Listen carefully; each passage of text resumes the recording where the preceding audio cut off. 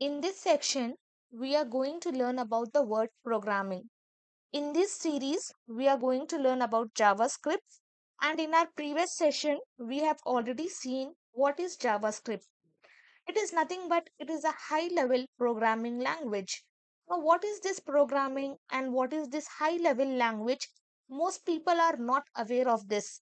Or they just read JavaScript is a high level programming language, but many of us are not aware of that particular keywords. So in this session, we are going to learn all the keywords, basic keywords which might be asked in interviews as well. So now here let me just take, okay, here I am just having one computer. As we all know, we all use machines. We have laptops, we have desktops, we have mobiles. Okay, these are the machines. These are not humans. These are non-living things. So for that, they are not going to work by themselves. What they are going to do, when person gives instructions, okay, we are the persons who give the instructions.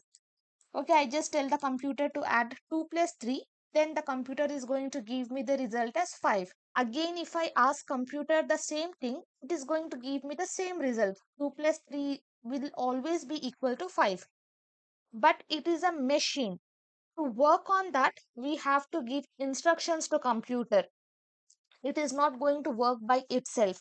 If I tell to calculate any number, if I tell to divide any number, multiply any number, if I tell to search this one, whatever it is, whatever commands I give, based on that the computer is going to run and it is going to give me the result.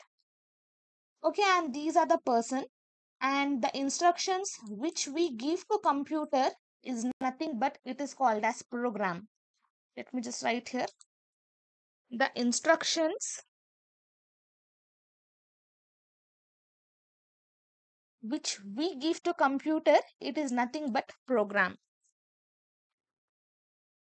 And the person who writes this program is called as programmer. And this is our computer machine. Okay, this is very simple. When we give instructions to computer, only then it is going to work. Basically, computer is a dumb machine. By itself, it cannot do any work. By itself, it cannot order food for you. By itself, it cannot recharge for you. By itself, it cannot switch on the laptop. By itself, okay, it cannot do any work by itself. We have to give instructions, and based on that instruction, it is going to work. Okay, it is why I am calling this as a dumb machine, because it is just going to make our work faster, but not in a smart way. Whatever instructions we give, accordingly it is just going to perform. And this instruction is nothing but program. And the person who writes program is called as programmer. Now suppose if you have read some book or if you are reading some book, what we tell, this person is reading book, this person is writing something, this person is cooking. So in the same way, what this programmer is doing, if he writes program, he is programming. So this is where the programming comes. Person who writes program is called as programmer. Now if you have used, okay, if you have laptop, you would have seen there are plenty and plenty of applications, and to run those applications we are having plenty and plenty of programs written for that one. Some programs will manage the hardware system of the computer, so those are called as system programs. Okay, for computer, what programs are required? They manages the computer hardware, so they are called as system programs. In the same way, inside computer we have keep note, we have notepad, we have plenty and plenty of applications. So to run that applications also, programs are written, and those programs are called as application programs. Okay, basically there are system programs, there are application programs. What system programs it is going to do? It is going to manage the hardware of the computer. Hardware is nothing but the parts of the computer. And application programs are whatever applications are present inside the computer. To manage that one or to run that one, we have this application programs. Now maybe in future you are not liking any programming. Okay, if you are not, you are messed up with the programming and you don't want to do, you can create your own programming language and you can write it. Okay, it's not like you have to dependent on that, but you have to study a lot to create one programming language. Okay, it is not simple as that. Okay, when we think we want to create any programming language, we have to do a lot of studies and we have to build it. But by yourself also, you can create one programming language and you can control the computer.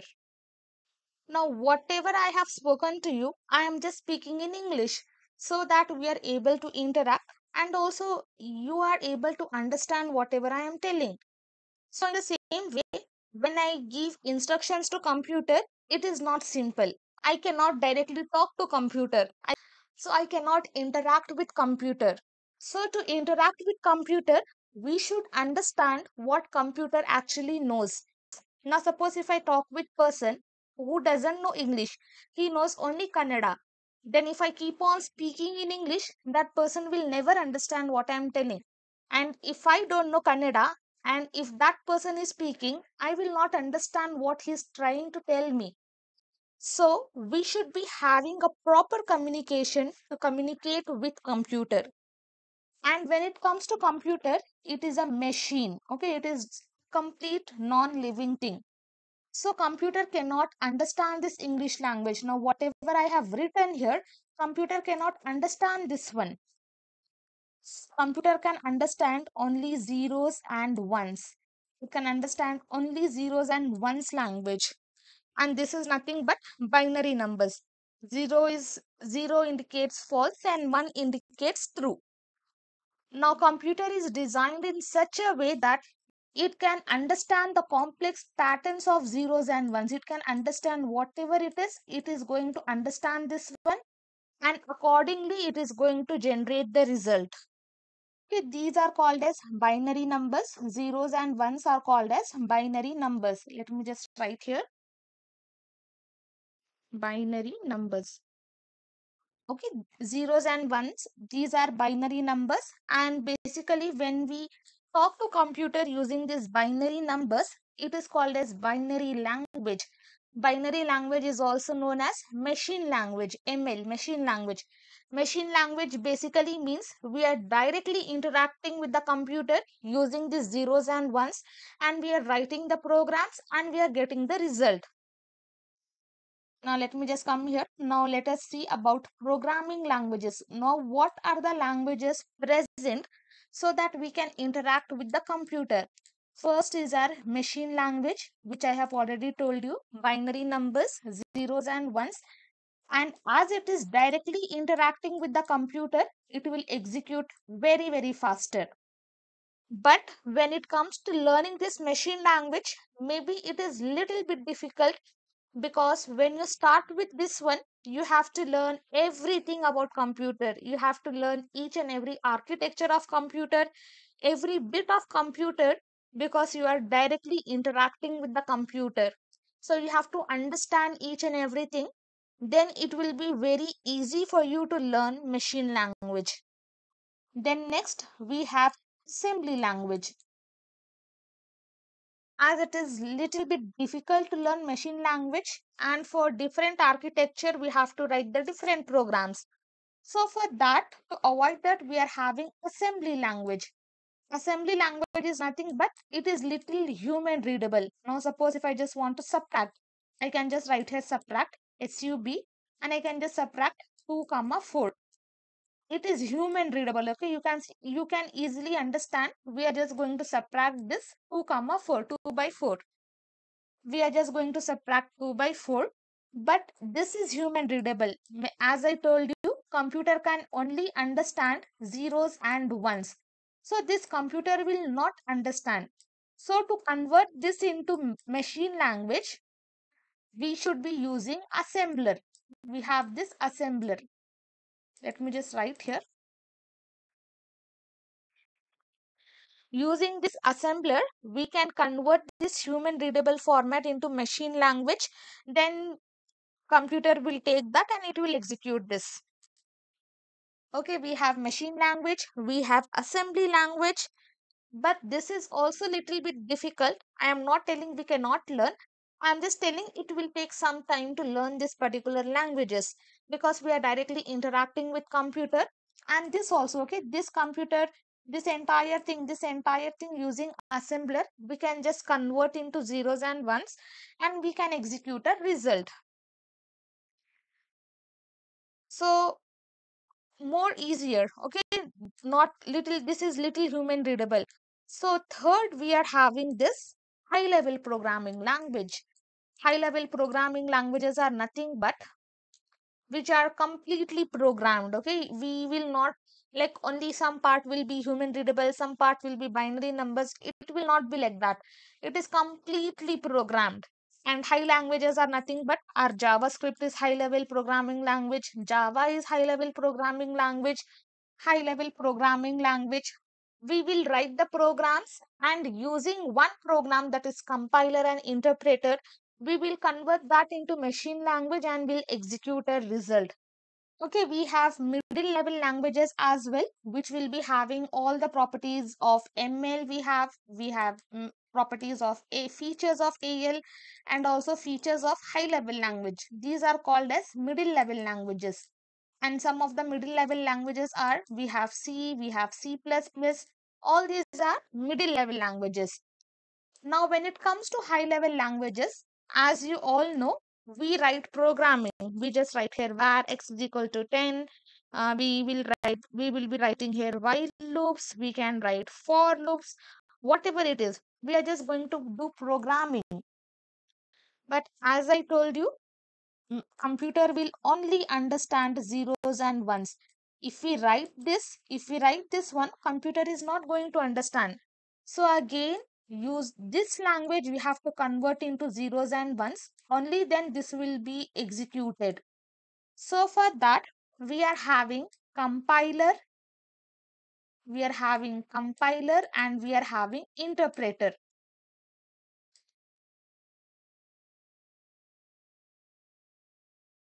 Uh, Now let's understand what is this compiler and interpreter. Now we are having one high level language. The high level languages which use compiler. The high level languages which use compiler, and after that they are just going to execute the result, and the result will be executed. Okay, the high level languages which use compiler, what it is going to do, whatever code I have written using high level programming language, using JavaScript or Java, whatever it is going to take the entire code, source code, and it is going to convert into machine level language, and it is just going to execute. And this process is called as compilation process. Compilation process. Okay, again, I'm just going to tell you whatever high language we have. Suppose we have JavaScript. Let us take an example of JavaScript. Whatever code I have written in JavaScript, entire source code will be taken by this compiler. Then it is going to convert into machine language, and it will generate the result. And this process is called as compilation process. In the same way, we have this interpreter. Let me just write here. We have interpreter, and after executing this one, we will take, let me just write one, bring this computer here. Okay, whatever code we have written using this high level language, if they are using interpreter, what it is going to do, it is going to take the first line. First line it is going to take, it will convert into machine language, it will execute. Then again, second line, machine language it is going to convert, then execute. Then third line, machine language, it will convert and execute. Then again, okay, line by line, it is just going to convert, and then it is going to execute. Some of the examples which use interpreter are, we have Python. Python uses interpreter. For single line, it is just going to convert, and it is going to execute. Okay, I hope you understood what is programming, what is high level language, what is machine language, assembly language. But most people think, if we directly have this high level language, why should we learn machine language? In today's world, machine learning is also having a great opportunities, and you will be having higher package if you learn. But you have to decide. It completely depends on your choice where you have to go, what you have to do in your future. Accordingly, you can select the languages and you can learn. Okay, this is all about programming. A person who writes program is called as programmer, and whatever programs the person writes, it has to be passed to computer to execute the result. Computer will only understand binary numbers. Whatever language we use, at the end it should be converting into machine language, and it should generate the result. Okay, we have seen about machine level language, which will directly interact with the computer. We have assembly level language, which use assembler to convert that human readable into machine language. We have high level languages, in that we have compiler and interpreter. Compiler will take the entire source code and it will convert to machine language. Interpreter will take line by line, it will convert into machine language and execute. Using compiler, the process is called as compilation process. Using interpreter, the process is called as interpretation process. This is all about programming. I hope you understood this one. In next session, we are going to see what are the ways to execute JavaScript.